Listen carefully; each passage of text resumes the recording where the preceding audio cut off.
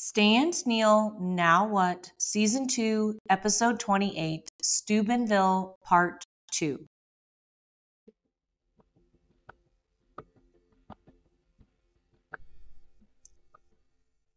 Hi, my name is Karen. I like to say that I'm the good kind of Karen. I am first and foremost a daughter of God, a wife, mom of two, and I recently came home to the Catholic Church. I love my faith so deeply that I want others to love it too. Whether you are a cradle Catholic, Catholic curious, or you have come home to the Catholic Church as an adult like I have, Stand, Kneel, Now What is the show for you. Through my love and lots of blunders, my goal is to help you along your faith journey. Our paths may be different, but all of our roads need to lead home so that we can be with our Father.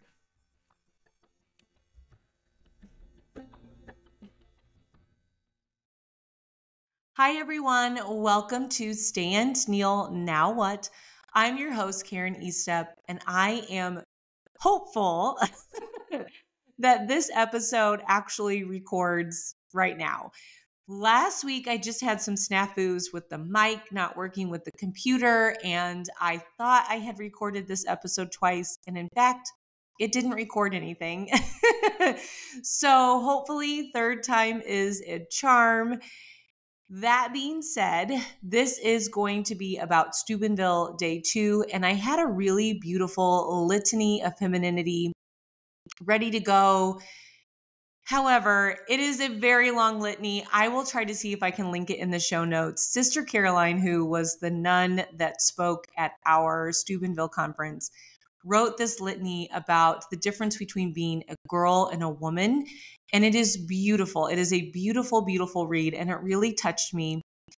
However, it is a very long to read litany. So we're going to go with a shorter prayer that actually goes along with what I want to talk about tonight.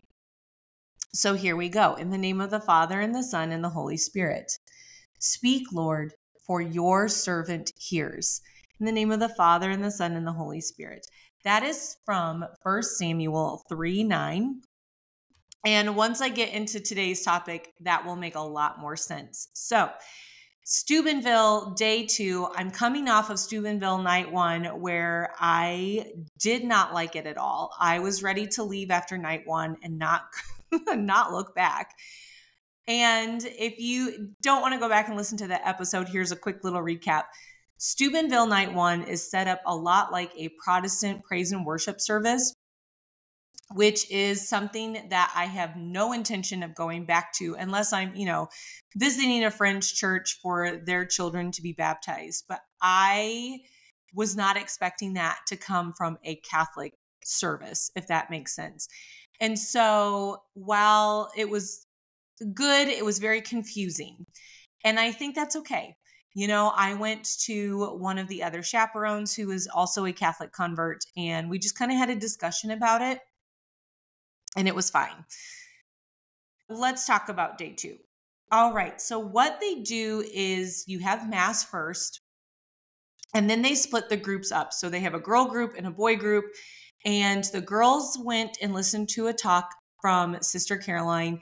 It was beautiful. It was about how we should be more like Mary and less like Eve, and how we can do that and how we can embrace our feminine genius. Then the girls go to lunch, and while I was at lunch, I did small group with my girls. And then the boys go and listen to the priest talk about something similar, but from a male perspective. And so, it's just a really good time to kind of connect with the girls that were in my group. We talked about what the feminine genius looks like. Some of them were very convinced that femininity meant something bad. And so we just had this really good talk about how being in touch with our feminine genius, which is a gift from God, is not a bad thing, and that God made men and women equal, but gave us both really great qualities that are completely different, but completely complementary. And I don't know if they had heard that before. So I was glad I got that opportunity to talk with them. Then there's this huge, massive block party that they throw at Steubenville. And as much as I love dancing and I don't mind if people are embarrassed for me, like I'll dance anywhere. I danced at Trader Joe's yesterday. I did a dance break in the aisle where I was picking up some black beans for tacos later this week. Like I have no qualms about dancing in front of other people. However, I, tried to play it low key and got a churro instead and then just went and talked to one of the other chaperones. So nobody was super embarrassed by I have no dancing skills, but I don't care. When the rhythm's good, you just get into it and you dance. So anyway, later on after the block party, before you go into the speaker for the night, we had a small group and I was just talking with them and we were talking about different things in the Catholic Church and different things about the church that I grew up in. And one of the girls looked at me and she said, "Man, you sure do know a lot about the Catholic Church." And I went, yeah, I do. And I was really, really proud of myself. And I was proud that she could see how knowledgeable I was.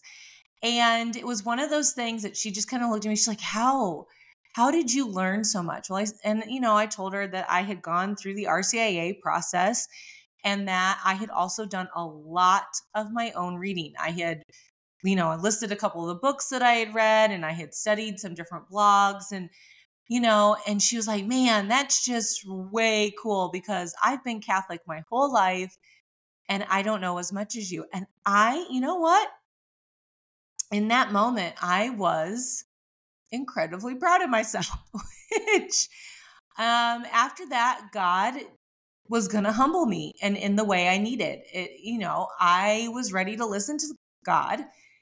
And in listening to God, I had to be taken down a few notches. So after that, you go to another talk. I think that time it was the priest that gave a talk. Then you go to dinner and you prepare yourself for adoration. So by preparing ourselves for adoration, we talked about the different ways that people respond to adoration. Now, for my non-Catholic listeners, adoration can be done in a couple of different ways.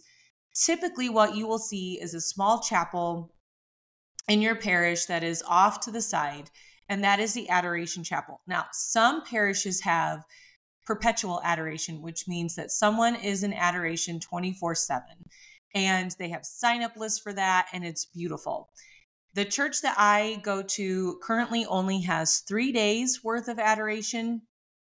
When you do it that way, it is silent adoration. It is no worship band, it's not this massive experience with 5,000 other people. In those silent adorations, though, a lot of fruit can happen and you can do a multitude of things. You can read quietly, you can listen to a podcast quietly, you can pray. Obviously, you should be there to pray. I have read books in adoration. Typically, when I take my chuckleheads, we just sit and pray for about 10 minutes and then leave. It's beautiful. A lot of fruit, spiritual fruit, comes from going to adoration. So I highly recommend going to silent adoration.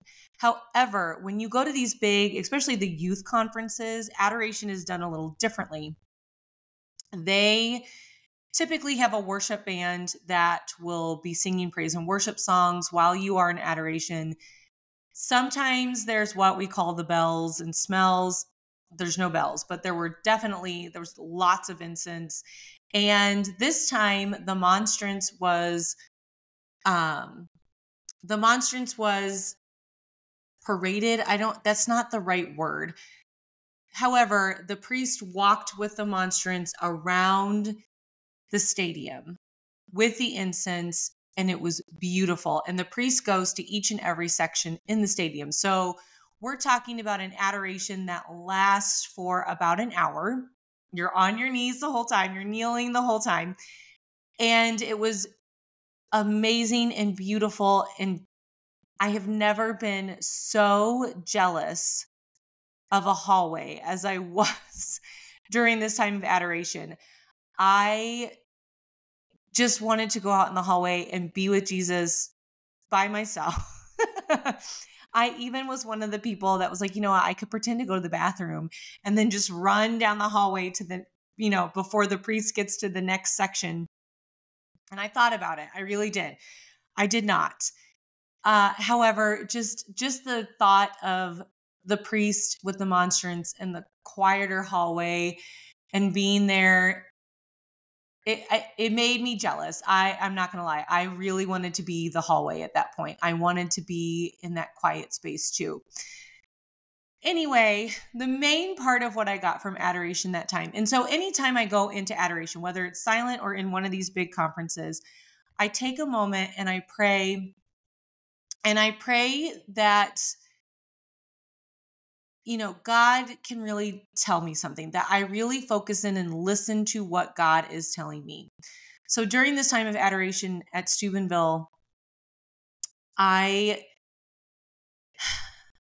had this imagery of giving Jesus my heart. And my heart is broken because I'm human. And it is full of disappointments and, me not being where I want to be, me not doing what God wants to do, me doing things that are sinful, like all of these things this is all part of my heart. And I hand my broken heart over to Jesus, and Jesus is collecting every single little piece and placing it into my kaleidoscope. And it broke me to have that image of what was going on, because my word for the year for 2024 was kaleidoscope, because I thought it meant that I needed to see God using the broken bits from other people to shine his light. I had no idea that God was going to use that word for me, that God wants me to use my broken bits too, to create a kaleidoscope, to shine his beauty and his light. And I lost it. I lost it. And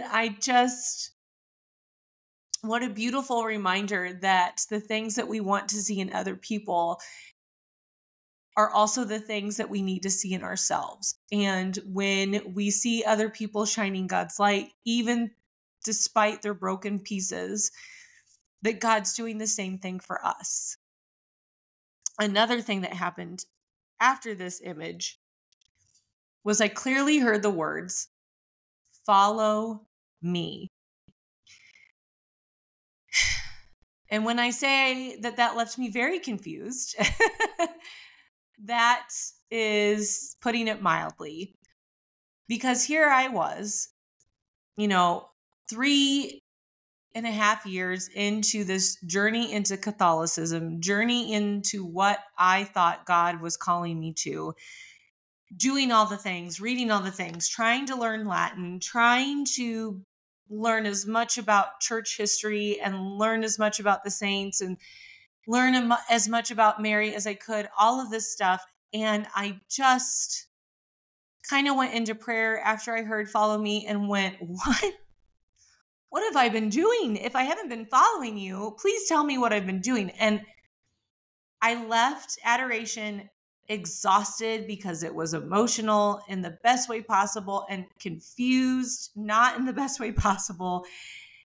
And yet I had to buck it up, Buttercup, and go and lead the youth in a last minute come together before the night ended. And we're talking like this night lasted until 11:30. They keep you up late at Steubenville. So it is 11:30 and I'm climbing into bed and I'm just exhausted. I've cried, I've laughed, I've come to Jesus literally, and I'm just so confused by his words, "Follow me." And going to bed, exhausted, chewing on that. And I wake up the next morning and Like, oh, now we have to go to mass.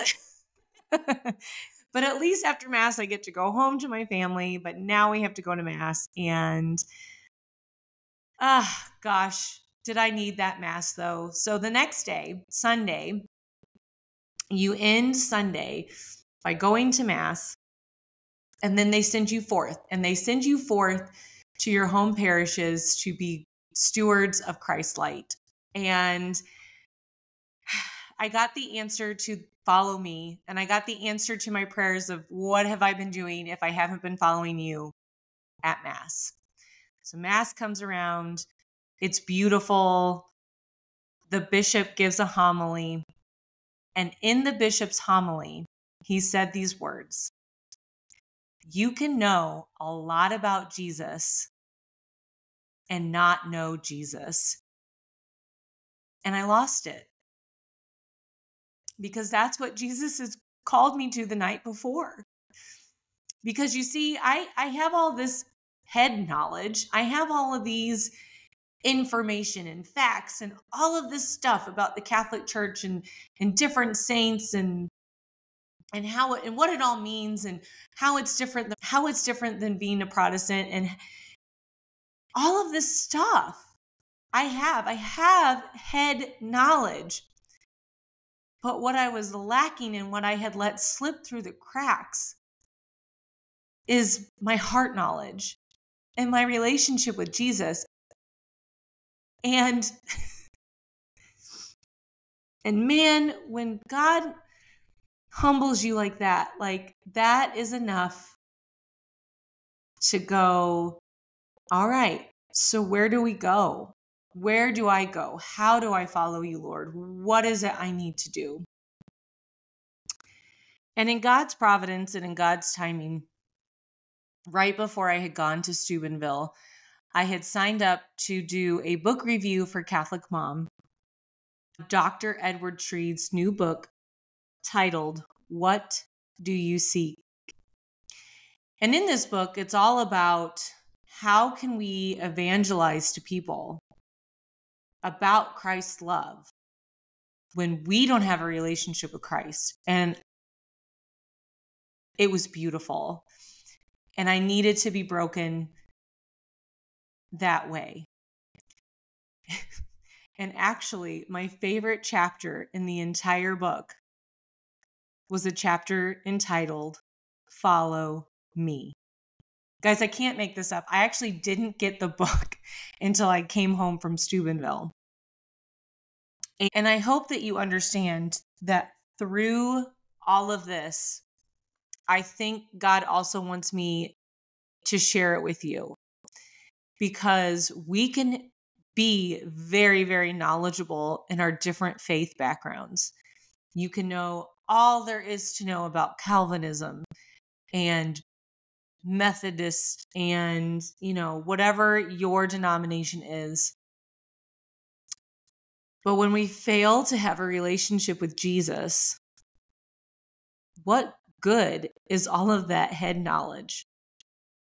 We need to have the heart knowledge too. And we can only have that heart knowledge by continuing to have a relationship with Jesus, by continuing to seek him, by continuing to follow him. And I think it's really important to say all of that, because I needed to hear it. And if you need to hear it too, I hope this reaches you, because Jesus is always, always, always going to seek us out. We just need to listen and to continue that relationship with him day after day. And man, as much as I didn't want to hear the words that he said to me, Steubenville day 2.5, I needed them. I needed them so that I could be a better steward of my faith. I needed them so that I could be a better mom, a better wife. And I needed them so that I could be a better follower of Jesus, because he wants me to follow him. He wants you to follow him. And so we need to get our heart knowledge and our relationship together with our head knowledge. But first, we got to work on the heart. So that was Steubenville, day 2.5. And there was so many good things and so many good experiences. And if you get a chance to go to a Steubenville conference, whether you're a chaperone or you go to one of the adult conferences, take the opportunity, run with it, go with it. It's amazing. And I hope you have a blessed, great time. And even though day 1 was really hard, night 1 was really hard, I'm so glad I stuck with it because God knew what I needed to hear, whether I wanted to hear it or not. So hopefully you'll get a chance to do that as well someday. All right, let's get into some odd one out results from a couple weeks ago. Your choices were number 2 pencils, which, side note, they need to be Ticonderoga or they're not worth anything. A mechanical pencil or a pen. And number 2 pencils came in at 30%. Mechanical pencils came in at 30%. And then the pen was the winner. The pen is mightier than the sword at 40%. I would also choose pen in this situation because it's the only one that has ink. My husband said that the number 2 pencil would be his choice because you can't click it like you can click the other 2, I guess. You don't always have to click a pen, but that's where he was going with that. Like you click a mechanical pencil and you click a pen. All right.